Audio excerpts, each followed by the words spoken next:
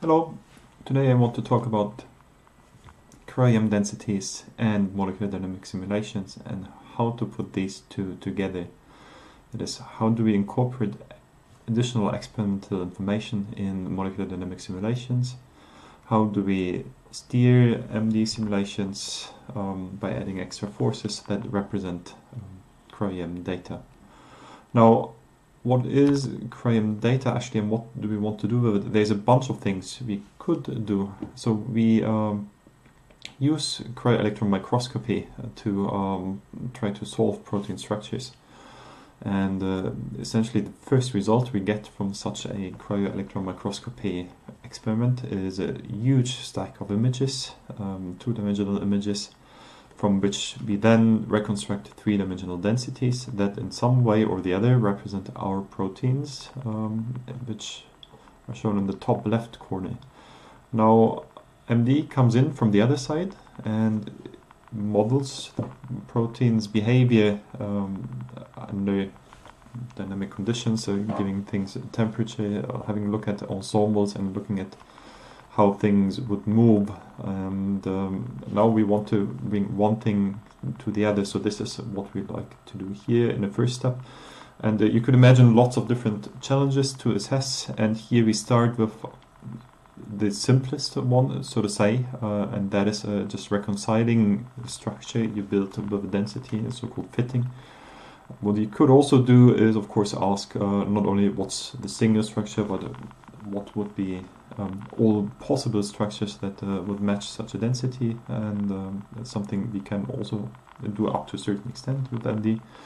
And then, of course, in the future way, and maybe as a possible inspiration for future research, what we might want to do is also just maybe just skip densities directly and just jump directly from images to from the raw data to the densities, something we cannot do as of yet. So we'll just focus on densities. And what are these densities then? These densities are three-dimensional fields.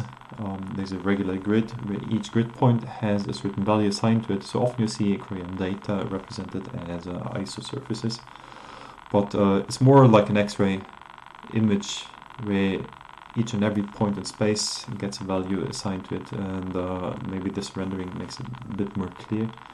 And when we now want to combine MD simulations with this type of data, as you see here, for example, to fit such a protein into a density, we apply the additional forces that are based on the density and drive the system into the density here. And there's one choice to be made, and this is where I'll dwell on a bit more in this talk now, and that is force constant for the forces for the Cryo EM. So how much do you trust your molecular dynamics force field versus how much input do you want to give to the Cryo EM data? How much weight do you want to give on that input?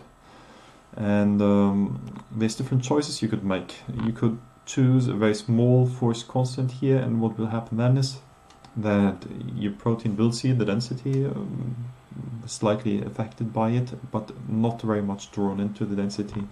So if you choose too small of a force constant, even the protein will be able just to float around in water, and there'll be little effect at all of the Cryo EM data. And then on the other end of the spectrum you could apply quite large forces, and what you will see then is that your protein structure which is crammed into the density and will be made to fit at all cost, which really might not be what you want.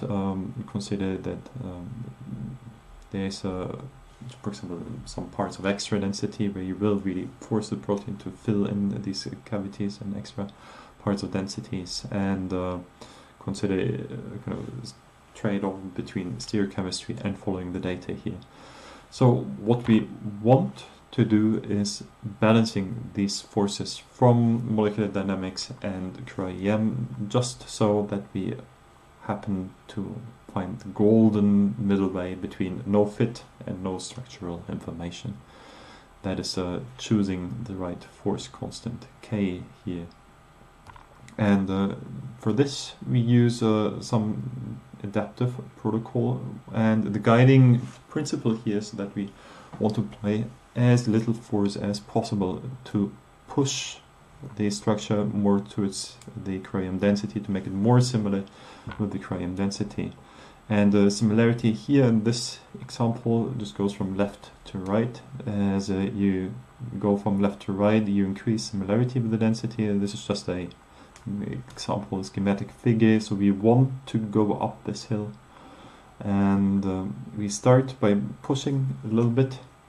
And now there's two different things that could happen. We could apply the biasing forces from the Cryo EM density, and we see that similarity increases. That is, the forces have been high enough, and we can just keep going that way. Or we see another scenario where our little push here was not enough, and we move downhill again. And now, as a response to that, we can either scale up the forces just to push over that hill again, or if we see that our forces are high enough, actually what we want to do is scale them down a little bit, so that we adaptively reduce the force and are sure that we don't destroy the structure completely. And by using such an adaptive protocol, we will ensure that we keep just enough force to keep moving from left to right without applying all too much force all the way. And you can imagine, even once you're over that hill, then this ball will get rolling. That is, we will just match the density by itself, so we don't even need that extra push, and then we can even scale down the fitting forces even further. So that's a protocol we developed, and here you see it applied in a simple case where we just fit a very small helix against a very high resolution artificial density, and as we keep going in the simulation, we see that we become more similar to the density, but since we enforce still more and more similarity, what will happen anyway, even though we try to be as gentle as possible, but if we want to keep going to the right, as we had in this picture, we have to increase the force constant over time. So what happens initially is just a little bit of movement of the helix will just drastically increase similarity, but then as we go further in the simulation, the forces will have to be larger and larger, and at some point they'll be so large that they overrule the force fields. So the question is how to decide when to stop, even with that adaptive force protocol. And for this, we can quantify things a bit more. We can have a look at the average potential energy that reflects what the structure is, so that's a running average of the potential energy. And on the other hand, we can have a look at some measure of how well do we fit. In this case, using some FSC average, you could choose and think of different measures. And what we want to do here is stop just right when the moving average of the potential energy is just about to explode, and that means that we're cramming in the structure, that we are seeing something that is most likely not biologically relevant. However, this is something we can determine depending on the situation and what type of system you want to look at. And as you see with the balance, we start a simulation, we just apply very little force and see no structural distortion, easy increase in fitting, and at some point we will have to force and push the system very hard. Now that is a kind of made-up example. Does this work when we go to larger systems and biologically relevant systems, and how challenging can things be to do this? We have a look at an aldolase structure, which is a very well-defined system still, neat high-resolution density of around 2.1 angstrom. We see here applied, and what we did to make the refinement a bit more challenging is we distorted aldolase structure by just heating it up in a molecular dynamic simulation, simulated annealing simulation. And now have a look at how well can we reconcile and find back the initial structure. And as you can see, During the melting process, the structure expanded quite a bit and also shifted around a bit. And now with this adaptive force scaling, we can also see that even for such a case, we get back to our structure, which should give you a good example, for example, for homology modeling applications, when your initial starting structure is even a bit remote from what you want to refine and fit. So here you see that we run just normal MD simulations, and if you want to do that yourself for your application, it's really just add the density to a normal MD simulation. And all this adding is done in the MDP file, anything prefix density guided simulation.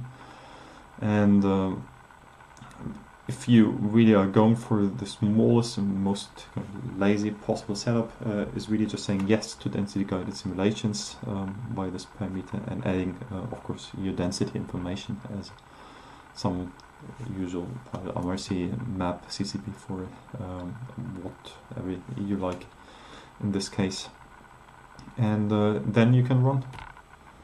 If you see, or if you're interested in more information, we put one tutorial that just shows a small test case for density guided simulations on the virtual machines, where you can try things for yourself, play around a bit with the options, and try things at home. We also have a BioExcel webinar on exactly that type of simulations, which you will find on YouTube on the BioExcel channel, and there I'll go much more to depth and details of all the methods, and just have a look at the Gromix manual, where there's an extensive section on all the technicalities of that method, and all the math and formulas explained.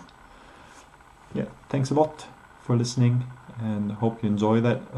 Do try out the tutorial if you're interested in that type of method, or if you just want to play around. And yeah, I'll thank all the people helping the work, especially Eric Lindahl and group, and people from my PhD times long ago in Göttingen that helped start up the whole thing. So thank you.